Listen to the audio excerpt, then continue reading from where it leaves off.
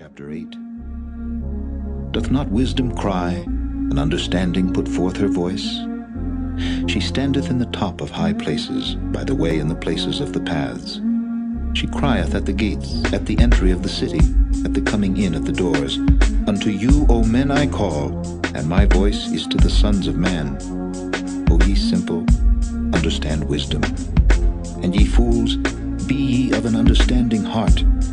Hear, for I will speak of excellent things, and the opening of my lips shall be right things. For my mouth shall speak truth, and wickedness is an abomination to my lips. All the words of my mouth are in righteousness. There is nothing froward or perverse in them. They are all plain to him that understandeth, and right to them that find knowledge. Receive my instruction, and not silver, and knowledge rather than choice gold.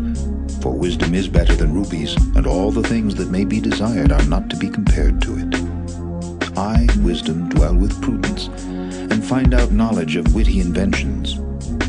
The fear of the Lord is to hate evil. Pride and arrogancy, and the evil way, and the froward mouth do I hate. Counsel is mine, and sound wisdom.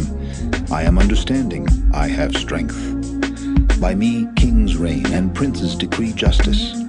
By me princes rule, and nobles, even all the judges of the earth. I love them that love me, and those that seek me early shall find me. Riches and honor are with me, yea, durable riches and righteousness.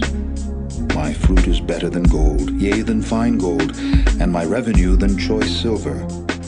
I lead in the way of righteousness, in the midst of the paths of judgment, that I may cause those that love me to inherit substance, and I will fill their treasures. The Lord possessed me in the beginning of his way, before his works of old. I was set up from everlasting, from the beginning, or ever the earth was. When there were no depths, I was brought forth, when there were no fountains abounding with water.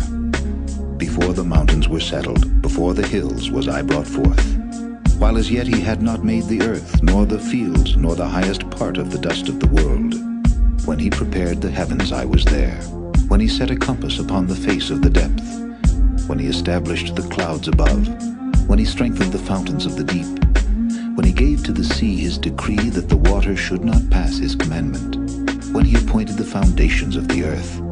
Then I was by him, as one brought up with him, and I was daily his delight, rejoicing always before him, rejoicing in the habitable part of his earth, and my delights were with the sons of men. Now therefore hearken unto me, O ye children, for blessed are they that keep my ways. Hear instruction, and be wise, and refuse it not.